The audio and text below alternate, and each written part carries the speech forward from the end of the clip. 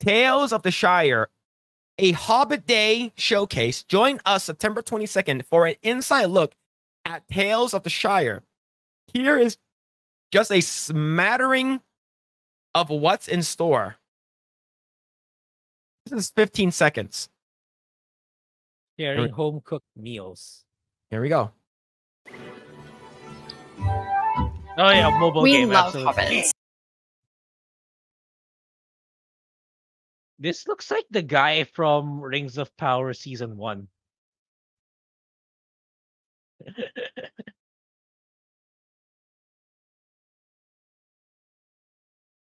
They thought that they're gonna, you know what, this game is perfect. Let's show this.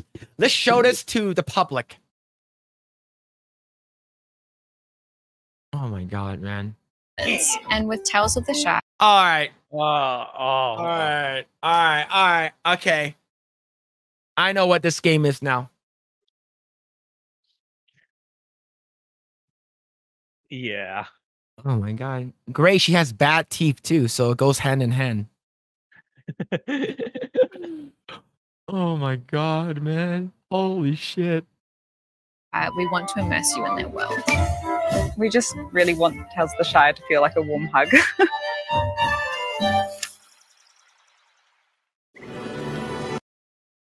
Man. Let's see if we can read some of the comments. Oh. Never mind. Oh. Never mind. Some people actually was able to put comments in. Imagine shipping this in 2024. Dear Lord, this looks terrible. The whole development team should be arrested for murder of an IP. This looks like an early 2000s shovelware. Whoever greenlit this should resign. This game feels like a DEI. Just look by looking at it. Yeah, all you need to know about this game summed up in one image. Man, dude, holy shit, man. Evil is not able to create anything new. It can only distort and destroy what has been invented or made by the forces of good. Probably something Tolkien has said, right? So I was looking for this one.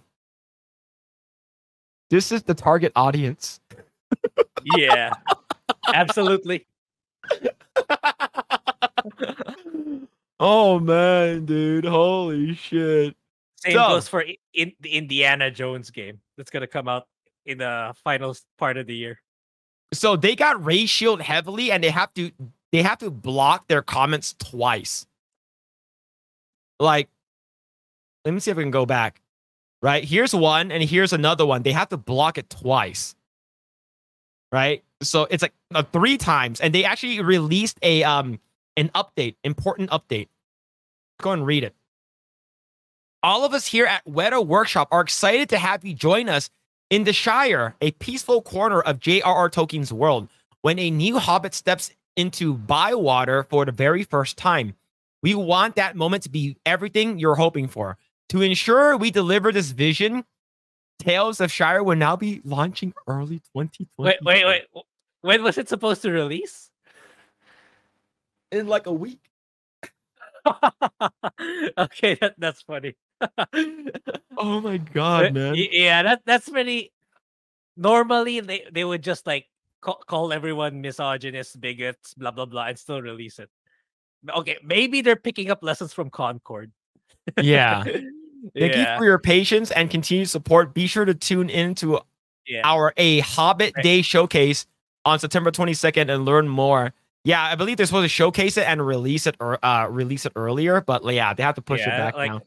Yeah, you have to give them credit. Normally, they would just like throw insults at everyone, say, "Oh, you're all bigots," blah blah blah blah blah. You know the usual drill, and then still release the game anyway. Weta Workshop, okay, Weta Workshop, known for creating one of the coolest shits ever, worked on this garbage.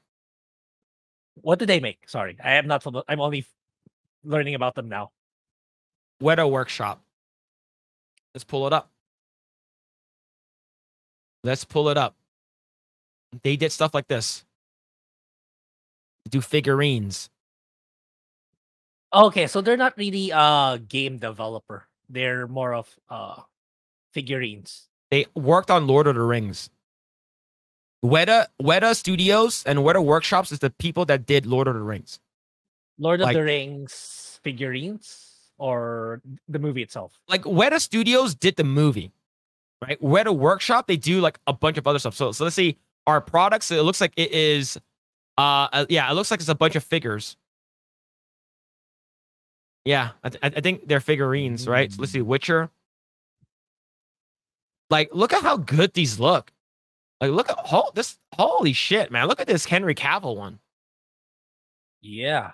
You get that, and then you get this garbage. You get this. What is? Oh my god, man. So the thing is, a lot of people don't like.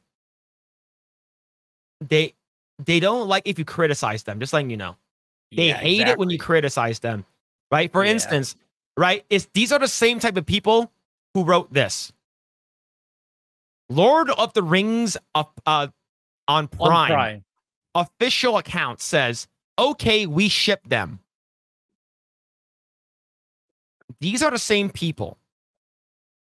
They Is want the us girl- to Is that Estrid character married?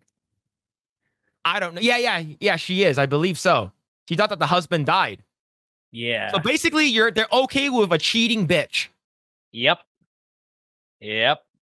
right? And then Critical Drinker like responds with, "What are you, like 12?" And this person responds to that. Jesse Earl, some weird non-binary looking freak, YouTuber, filmmaker, writer on GameSpot, Microsoft, Rotten Tomatoes, and Advocate Mag, Trekkie by birth, and says, yes, because no one ever shipped anyone ever in Lord of the Rings before. Anyways, here's just two boys being straight. So Grae, just letting you know, if you're in the military and you hug one of your brothers because they're dead or they're dying, you're gay. If you, like these guys are like brothers in arm, they went through so much together, and he's basically dying here, and this is gay. Man, that's crazy, right? And then Drinker responds with, it never ceases to amuse me how many people today simply cannot grasp the concept of friendship. Literally, they can't even imagine two people hanging out without wanting to fuck each other. And he quotes that's true.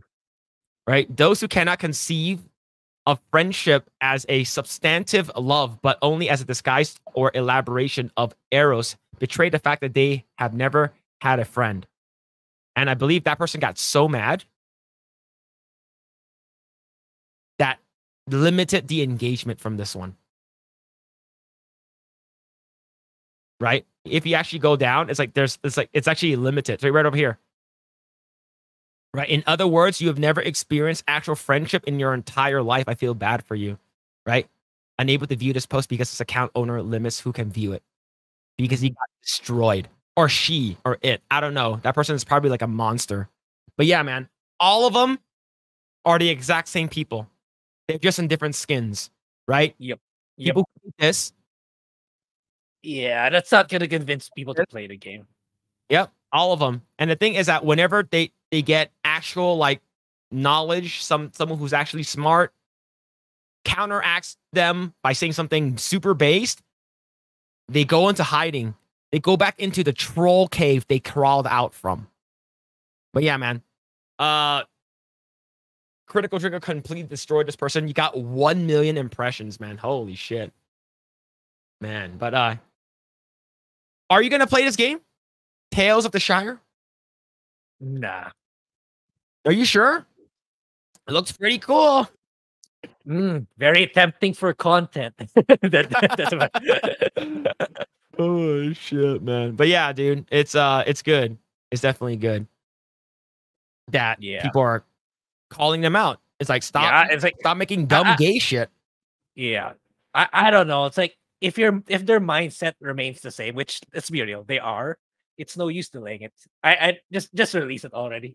Because you're not gonna listen, you're just trying to delay to, I don't know, pacify the backlash, but it's still what's gonna happen is you're just prolonging the inevitable if you don't make necessary changes. Thanks for checking out this segment of the Project Eggroll podcast. If you like what we do here, please like, share, subscribe, hit the notification bell, and you will know next time when we go live. We do go live every Saturday at 8 p.m. Once again, we are just getting started. Tons of more video to come. Thanks, and we'll see you guys next time.